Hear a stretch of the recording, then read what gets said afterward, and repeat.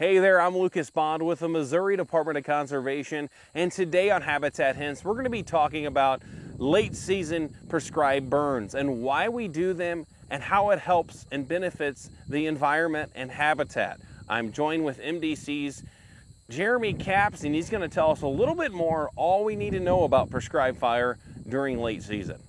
Let's turn this around. All right, Jeremy, so we're talking late season prescribed burns. What's the reason behind that, and when is the best time to do a late season prescribed burn?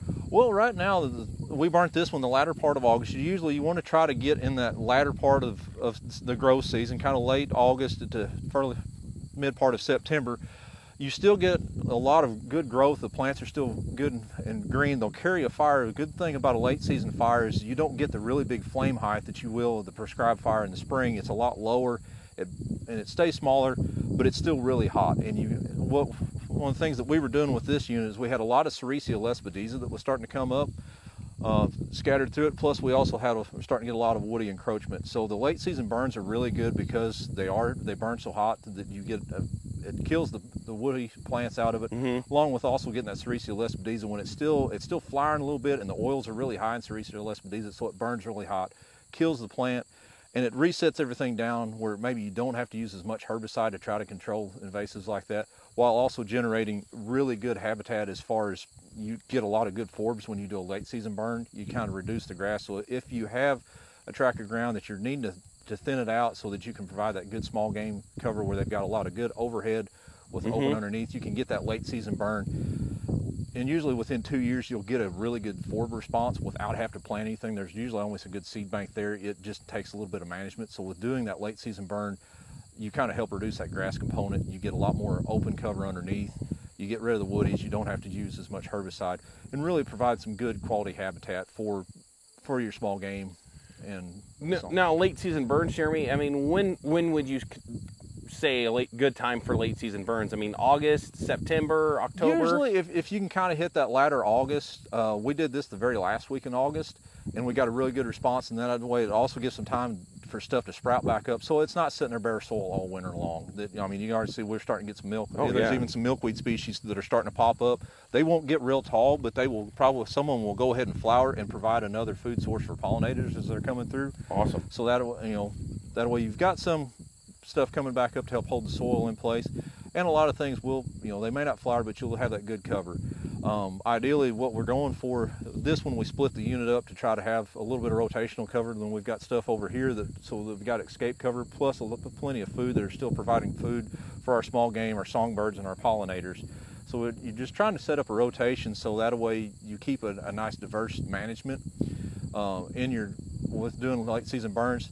One thing like with this unit is we can't do the spring prescribed burns because the soil usually stays wet, so it lends itself well towards a late season burn where we could still get that diverse management, controlling the woodies and providing good habitat. And I know I didn't mention this. We're down in southeast Missouri, and a different type of habitat than is throughout the state. So you're talking about the wetness in the soil in the spring, because this is kind of like a wetland? Yes, sir. Yeah. Right now we're on Little River Conservation Area where it is, due to the soil type, it stays damper in the spring. So it's one of those things. It's hard to get those nice days in the late winter to early spring before pre-growing season to get that diversity that we need.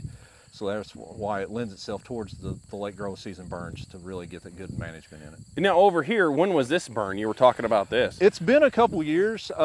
We started trying to diversify the management, but it was ag crop for a few years, and then we pulled it out of ag crop. Usually it was a soybean field. So we're about 2 years out from ag production, and you can see, I mean, it's got a lot of goldenrod, it's got some brome sedge, a lot of other just diverse.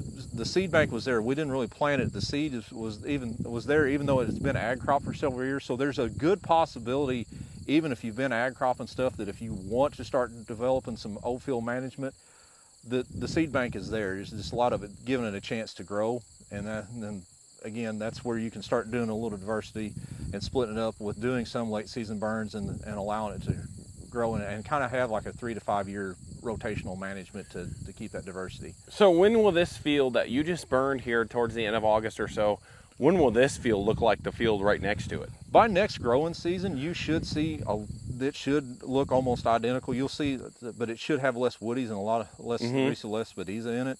So we should see the good forb response in it. It will start to really green it up again next spring. I mean, like I said, there'll be some stuff that'll pop up, even though we still got some growing days. But next spring, when everything else is greened up, it'll green up. It'll have a really nice, good component to it, where it's starting to provide a lot of the habitat that's needed by the different species that use our upland management areas. Now, where can people get more information about late season burning, and where can they find that info? There's a lot of stuff on our website. I really recommend that you go on our website or call your local MDC office or regional office and get a hold of your local private lands conservationists. They will be more than glad to work with you as far as trying to develop your land to get that diverse management. We can work with you as far as writing burn plans and loaning you gear. There's a possibility that there may be cost share money out there if you work with lands conservationists to help you be able to better manage the land that you have. All right, I really appreciate it very much. Thank you so much, Jeremy. And I'm going to echo what he said. If you'd like to learn more about late season prescribed fire and prescribed burns and to help your land to develop that great habitat we're talking about, just get on our website. Check it out at mdc.mo.gov, and you can search in the search bar late season burning, prescribed fire, and you can find all the info you need there. And also you can find your private lands conservationist there to get more information. Thanks for tuning in today. You all have a great rest of the day.